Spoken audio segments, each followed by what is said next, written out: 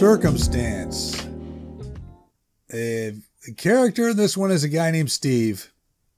He's outside his 20-year reunion.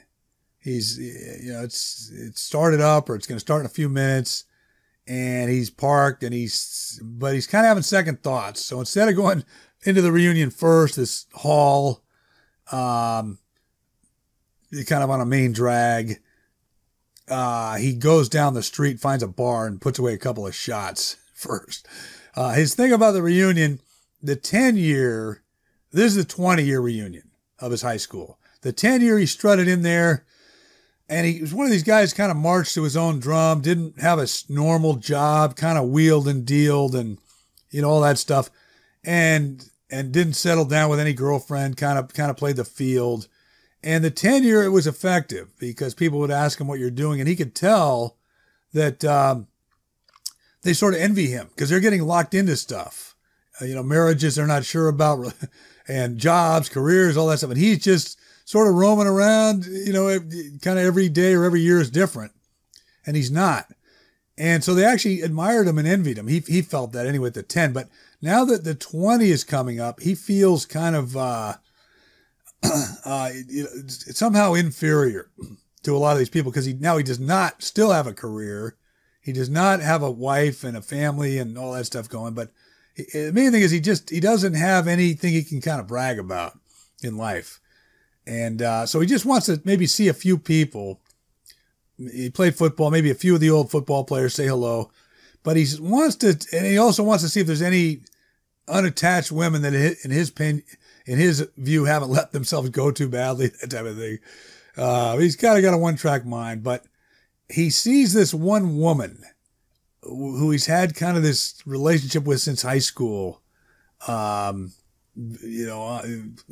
Very, very briefly over the years, but they've had a little thing going. She sees her there with another guy who he just couldn't stand.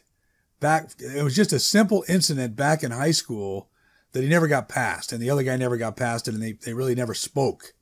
It's just one of these crazy grudges, and she's with this other guy. So he cuts in on the dance floor. He'd never done that before, but he cuts in on the guy, and she sort of doesn't mind. She likes the fact that the two guys are, vying for her affection or whatever. But I think she likes this guy, Steve, better than the other guy, actually, even though she might not admit it. And so he talks her into leaving right then, just leaving the reunion, pretending she's, going to the ladies' room or something, but just continuing out into the street where he's waiting for her. And it sort of goes from there. And the other guy doesn't like that. The other guy takes it personally. And it sort of goes, there's twists and turns in there. And then as it goes on, he's not sure if the woman is being truthful to him as well. She said some stuff and he's acting on that, and then things turn out a little different. And so I just kind of have fun with it. I just, one of those stories where you just, okay, what would happen next? What, would this happen? Okay, this guy's going to turn it around on or whatever. No plan at all, no plot. Just, you write one sentence, one paragraph. Okay, what would happen next here? And then you figure out a way to end it, and it just ends. And so that's Circumstance. Circumstance. Steve was having second thoughts about the reunion, so he stopped off first at a bar down the street from the thing and put away a couple of shots. The 10-year had been different. He didn't have any career he could talk about, but people seemed to admire that here was a guy sampling the world, having adventures, while they were getting locked into shit. But the 20-year, you were going to get judged, and Steve hoped no one pressed him for details about himself. His main objective was to say hello to a few of the football guys he could tolerate, and scan the room for unattached women who hadn't let themselves go too badly. The band had started up by the time Steve walked in, and they were going top-heavy 1995. Your TLCs, your Mariah Careys, your Boys to Men. The lights were low, and it was hard to recognize a single person, and Steve kept checking name tags, which had everyone's high school yearbook photo Xeroxed on them in black and white. The open bar was on the other side of the dance floor, so he cut across it, bumping into a couple people who were dancing out of control. One guy gave him a look, but Steve ignored him and set himself up with a drink. And then, sitting at a corner table, holding court to 7 or 8 people, Kevin Mooney. You couldn't miss him. He had glasses now, some gray in the sideburns, an extra 15 pounds, but the same booming voice and laugh. Steve despised Mooney. There'd been an incident at practice one day and it never went away. Now you had 3 couples listening to him run his mouth, and Steve recognized Mitch Waters and Jay Moore. There was another guy with a girl he could sort of place from trigonometry, and then next to Mooney, Janine Getz. Steve tried to remember how many times he'd seen Janine since high school, and he came up with 3. Once at the zoo of all places, when they were maybe 22, at the 10-year, where she dropped it on him that she'd been married and divorced, and a couple years later in line for garlic fries at a Giants game. Each time one thing led to another, and they ended up hooking up for the night. For old time's sake was how Steve looked at it, and it was what it was. But right now, could she actually be with Mooney, or just sitting next to him? Steve worked his drink and waited for it to play out, and soon enough Mooney stopped talking, and he and Janine got up and started dancing. They were smiling quite a bit, and it was hard to tell if things were developing on the fly or if they'd come here together. Either way, they were sure nestled in close as the music slowed down. Steve had seen it in the movies a dozen times, but had never done it until now, cutting in on Mooney, tapping him on the shoulder, and when he turned, taking hold of Janine's lower back and pressing in toward her. Steve said, "Good to see you, Kevin. You don't mind, do you?" "I do, as a matter of fact," Mooney said, but Steve angled Janine into the center of the herd, which hopefully was enough to deter the idiot. Steve said, "Tell me I was imagining it." Janine said, "Gosh, that's how you greet me?" "So what's up?" he said. "Well, it's good to see you too. You look good." Steve realized he did look okay after surveying the pretty motley competition. He hadn't lost much hair, he worked out every day, and he got a lot of sun. "'Cause if you're involved with that guy," Steve said, "that would seriously taint the old memories." "Really?" she said. "Well, I guess I'm flattered, because you never struck me as a sentimental type." "I'm not, but once in a blue moon, when I'm having an exceptionally bad day, I might bring 'em out." "So do I, if you must know," she said. "And no, I'm not dating Kevin." "Oh, yeah?"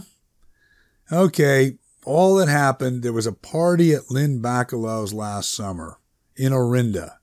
Kevin showed up and said to stay in touch." "And then what? A couple weeks ago he called and said if you didn't have anything better to do, come to the reunion with him?" "Sort of. He found me on Facebook. He lives in Arizona now." Steve said, "Let's get out of here." Janine stopped dancing. "You're still the same piece of work, aren't you, Stephen?" "What you do," he said, "seeing as how your purse is hanging off the chair next to Kevin, tell him and his clan you'll be back in a minute. I'll be outside." Steve walked a half block down Sloat Boulevard, smoking a cigarette, and when he got back to the hall, Janine was standing out front with her coat on. "Why do I do this?" she said, shaking her head but smiling slightly. "You're doing the right thing," Steve said. "You have to admit that was pretty lame in there. A whole lot less energy than the 10th. "Did you even say hello to anyone?" she said. "I did. Tommy Serrano on the way out. Good guy." "Is that so? You play golf with him, right?" "Where'd you get that?" "I hear bits and pieces. Is he your only friend from back then?" "Come on, knock it off," Steve said, but he really couldn't think of anyone else. There had been the hot tub and a fire, and now they were in the master bedroom, holding each other in the dark, a little piano jazz playing soft. Janine said, That was nice. I don't want to say I needed it, but maybe I did. Well, your instincts have always been good, Steve said. Janine was rubbing his chest. So, I'll see you in another 7 or 8 years? Now, why do you have to tweak the mood with something like that? He said. I don't know. I guess I wouldn't mind it being a little more often. We've been down this road. Can we leave it alone for now? We can, she said. And after a few minutes, she grew restless and started working her way back up on top.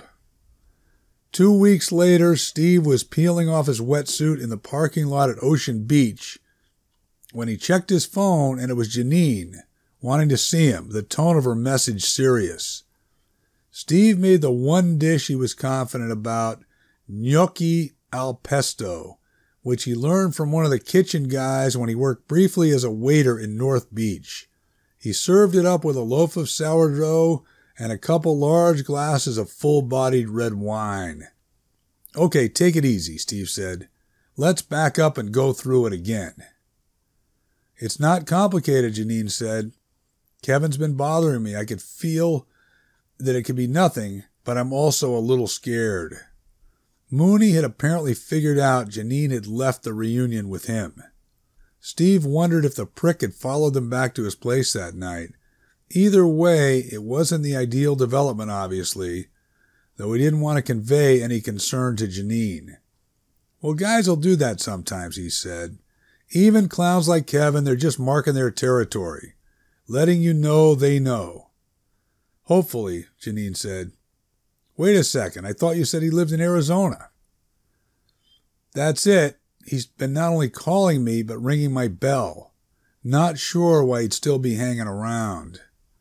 Well, maybe he has business, or has taken some time visiting his folks and whatnot. But Steve didn't like this either, the out-of-state aspect definitely on the radar now. I don't know, Janine said. I'll be honest, Steve said. I'm a little surprised he would show that much interest. If all it was, you were meeting him at the reunion fresh. No other history in play. Janine didn't say anything, and Steve left it alone.